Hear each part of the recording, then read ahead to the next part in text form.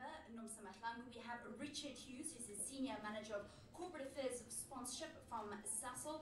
Our draw master today, he's the HOD of competitions at SASOL. For us it's exciting that they've changed the format of the competition.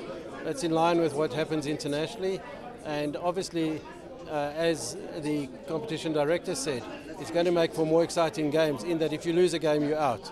You don't get through on a draw. The women at the moment, through the structures of the SASOL Women's League and Banyana, get the opportunity to play on all the platforms nationally and internationally. And obviously we're hoping that they can go on from strength to strength.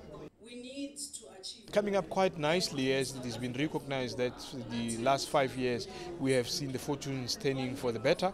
The senior national women's team, Banyana, qualified for the Olympics. The under-17 qualified for the under-17 FIFA Women's World Cup in Trinidad and Tobago in 2010. That is a manifestation of the fact that indeed development is bearing results, the required expected results. So we can only look forward and be hopeful that the tournament will build on top of that, and new talent will be unearthed for the various national teams of South Africa. That's from the Eastern Cape. And Osnomsa is going to do the B1.